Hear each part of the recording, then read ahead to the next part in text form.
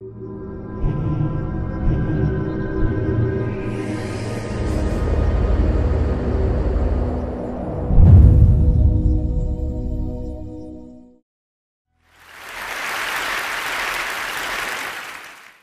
to introduce myself to you, I'm the Bawarchi, all right? So after this great lunch we had today, I mean, tea break was cancelled, all thanks to me out here. As you can see, it's very obvious, I love to eat. I really, really love to eat. And I truly believe when there's a crisis, and if we can get people to eat normally once again, things are already all right. You don't need to worry about it anymore. And the only other thing that I love as much as I like to eat is to travel. And if you're as lucky as I am, who can combine the two together, well, you're going to heaven, all the way first class, of course. I'm a brat, sorry. Many people, have asked me always, in fact, these kids were also asking me, what's my educational qualification, which catering college I've been to, etc., etc. When I was young, I used to get very embarrassed, and I used to say, I did a course in that, correspondence or something. The truth is, I barely managed to finish school, all right? I was a lazy kid. I was bunking classes, going and seeing Dirty Dancing instead of giving my exams. So there wasn't any scope for me in any good college. So I said, what the heck? I mean, I'm meant to do better things in life. So let's do the only one thing that I know apart from bullshitting my way around is to cook. And that's how I became a chef. And today I have to admit, I take great pride in saying that actually I'm very lucky because the education that I've had is the best of sorts. And the best part about it, it never ends. So I don't think many parents are going to be happy in this audience if there are any. But really, travel is an education. Just to give you an example, when I was about 18, I went to the island of Sicily, which is absolute south tip of Italy, and my local friends there said, Ritu, you got to try our local specialty, panelle and marzipane. Yeah, wonderful, I'm very excited. One bite of panelle, that was basically besan ka bhajia, and marzipane, which was badam barfi, all right? And then next trip is in Turkey, and little village in Kursadasi, and this local lady, all dressed in her Turkish clothes, gives me a glass with a red drink, a fermented drink. Very excited, one sip. This is kanji, gajar ki kanji.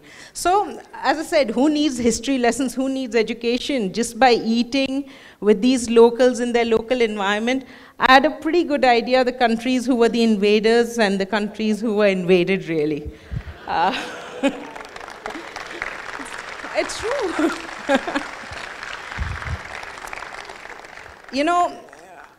I'm sure, my first love is Italian food.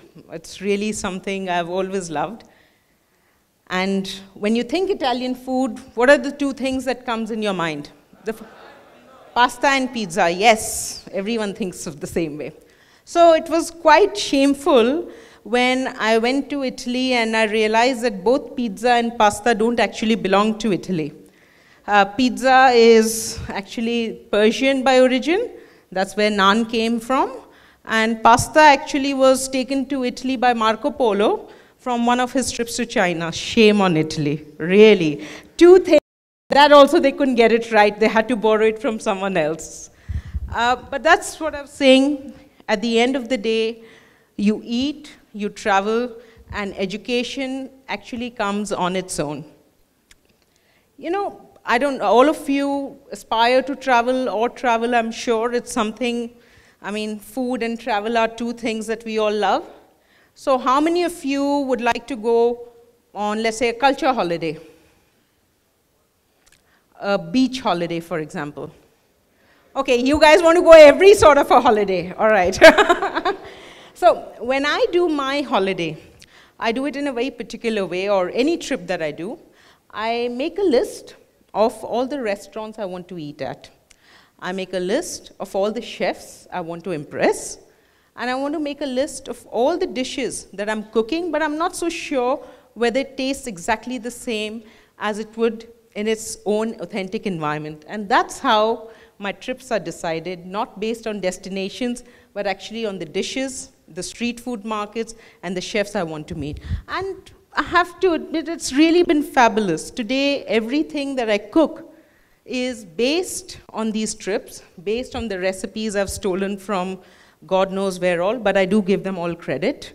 In fact, if any of you have eaten at any of my restaurants, you will see, whether it's Cafe Diva or Latitude, there are always dishes which are named after certain people, basically with or without their consent. It's their recipes which I have recreated in our restaurants. So I was in Burma a few years ago. One amazing country it is. Bagan temples, it's really a sight, especially when you see it in the morning, you know, from a hot air balloon during sunrise. But you know what's better than that? Is the avocado condensed milk shake. So sweet, so creamy, at least 4,000 calories. And I used to drink 3 of them every day, you know. Then I made a trip to Petra, you know, the ancient city, the Rose City as they call it. And when I came back, all my friends wanted to look at the pictures I had taken, till I looked at the album, and there were only pictures of baba ganoush and warm pita bread and the various medze. I said, okay, this is going to sort of get me into trouble. But what the heck, I mean, that's what I make my living out of. Then we have London. Let's admit it, every summer you go there, half of Delhi and Mumbai is sitting in London. You know, we have a great connection, the Raj, the Queen, you know. We almost feel we are Brits in any case. But what you don't know, there's an amazing chocolate shop there. It's called Rococo. And this tiny chocolate shop on King's Road makes its own handmade chocolates every morning. And if you remember, there was a movie called Chocolat a few years ago. So that movie was actually based on this 150 square feet chocolate shop. So who cares about the Big Ben or the Queen for that matter? No offense. It's the Rococo that one needs to go to London for. A few years ago, I had done a TV show called Traveling Diva. And the book was also by the same name. And it did quite well, actually much better than I had expected it to do. I would like to believe, because I have a cute face, you know, a smile which dazzles in front of the camera. I mean, these things are true, of course, but if I'm really honest, the reason why Traveling Diva did so well was India had changed. It had really changed. By the time Traveling Diva was showing on NDTV, Indians were traveling, and they were not traveling in the sense that they were carrying their puri, sabzi, matri, achar, khakra with them. They were going and eating and trying out different food at different places, and when they came home, they wanted to recreate the same recipe back in their home, that little pate that they had in this little village in Tuscany. So, I mean, at the end of the day, this is a country which is changing. You know, in fact, I met one gentleman this afternoon at lunchtime who told me that he used to come to my first restaurant, Mezzaluna, way back in 1993. And I told him, you didn't come often enough, otherwise I wouldn't have had to shut it down. So, in 1993, when Mezzaluna had opened, I used to really get into serious trouble because people used to say, Sirka wala pyaz kahan hai? They say, Italian restaurant? Macaroni, baked beans kyun nahi hai? All right? So there I was trying to prove to the city that it's time to eat Italian food, real Italian food, but it didn't work. And today, we can't sell enough of authentic Italian food. And not only just Italian food, people want regional food. And they want it all, and they want it as authentic as it gets. This is what's changed about India, and that's what's so amazing about it. In fact, I was going to Amritsar, driving to Amritsar. The plan was to stop at a dhaba, you know, eat the Amritsari kulcha with safed makhan, rasse mise chole, you know, with imli and all. So, great, stopped at the dhaba. So we all go wash our hands and sit down. The guy comes, Sat Sri Akal ji, kya khaoge? And I said, Amritsari kulcha and chana. He said, that's all right, madam, but today's special is penne pasta with tomato cream and chili sauce. All right? So this is globalization. But talking about globalization, there's another story I have. So this is about 10 years ago. I was shooting for my first book, Italian Khana. NDTV had no money, they never do. And so it was a crew, my producer, Monica Narula, and a cameraman, Jalaj, brilliant man. And all of us had rented a big van. And I had to more or less beg everyone I knew in Italy to give us free khana and free shooting time because we had no money. So that TV serial was basically based on Italian ingredients. Because 10 years ago, for me, what was very important was that people first understood the ingredients to actually appreciate the cuisine in its totality. So we were shooting this episode on Parmesan cheese. Parmesan is made in a small village called Soragna in the north of Italy. Population is about 2,000 people. So our host, he has invited us for dinner and very excited. He says, it's a 20-seater restaurant. I've made a reservation 2 weeks in advance. Yeah, all good. There's one problem. Jalaj, my wonderful cameraman, he hates everything which is non-Indian. He hates it. And that's a small problem. The bigger problem is he's highly allergic to cheese. So we are going, we are eating in this, we enter, and I'm really nervous because I'm in charge of this bunch of kids. You know, all these TV people are seriously childish in their behavior.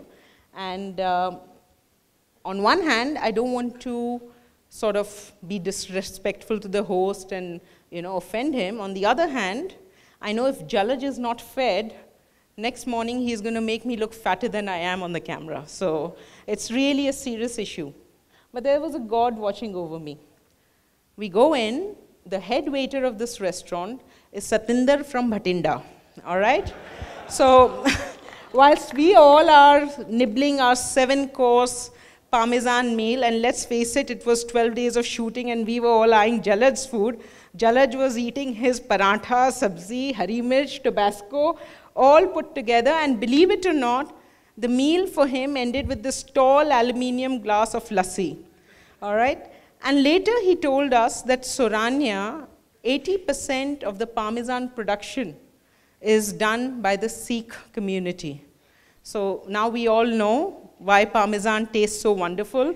It's got the good Punjabi hands working on it. But seriously, I mean, Traveling Diva was a very easy book for me. It was, I mean, all I had to do was just jog my memory, think of all the recipes, all the places I'd visited, put it together, shake it in a cocktail shaker, and we had a book. But there was a good part to it also. All these travels, all these shoots, everything, all the travels, I could expense it as a business expense. So I've actually never paid for any of it myself. For a simple reason, every time I go, I find some new recipes to recreate my menus all over again. If I remember now in Cafe Diva, we have something called gözleme.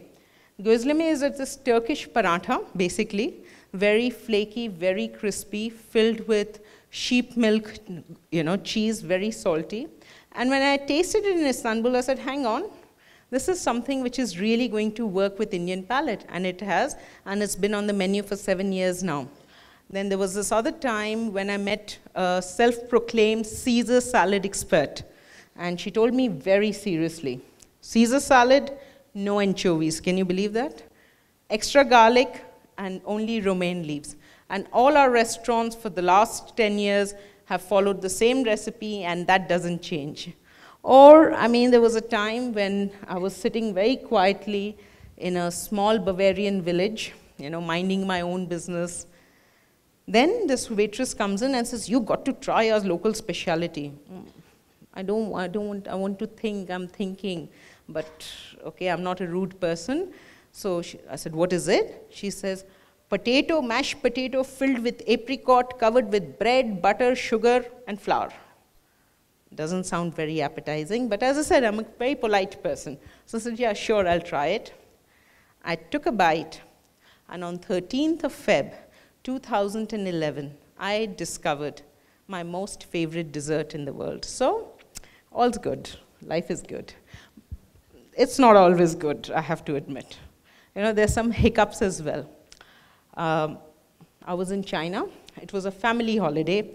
Nephew, nieces, grandparents, uncle, aunties, everyone, and I was a tour leader. So 4 days later, I have a bratty nephew and even a brattier niece who said, we want to eat a steak. I hope I won't get into trouble here. But, okay, so we go into a restaurant and we say, my nephew wants to eat a steak. So the waitress didn't speak a word of English, of course. That's why the Indian IT business is thriving the way it is. So I try to explain to her. She doesn't understand, so I'm a genius. I draw a little cow, and I said, steak, steak. She looks at it, she says, yes, we have. Bow wow, we have. I said, no, no bow wow, no bow wow. I want moo, moo. She said, meow, meow, meow, meow. Yes, we have.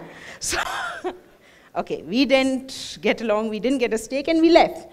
And my friend's father, a very elegant gentleman, tells this waitress, young lady, you need to come to India to learn how to cook Chinese food. All right, in all seriousness. Later I was thinking, I mean, we were horrified because we didn't quite appreciate it, but that woman must be thinking, who are these strange people who come to our country and have no clue how delicious dog meat or cat meat can be? You know, she must have had her own point of view. So whether we like it or not, guys, to know it, you got to taste the culture. Then, apart from cats, snakes, etc., and donkey meat, I once ate donkey meat as well, and my sister still teases me mercilessly, donkey eating donkey, you know, sort of a situation. But there are other problems as well. I mean, you go to Vienna, for example, all right? The breakfast, flaky croissant, cafe melange with 100% cream milk in the coffee, you know, those almond pastries, sausages, 10,000 calories for a single breakfast. How can you say no to it? I mean, at the end of the day, I'm a mere mortal, you know. So those are other problems. Or if you go to Australia, the national motto is sweet, sweeter, sweetest. Take your pick. So one little word of advice, if you want to go, travel around the world, little discipline is required.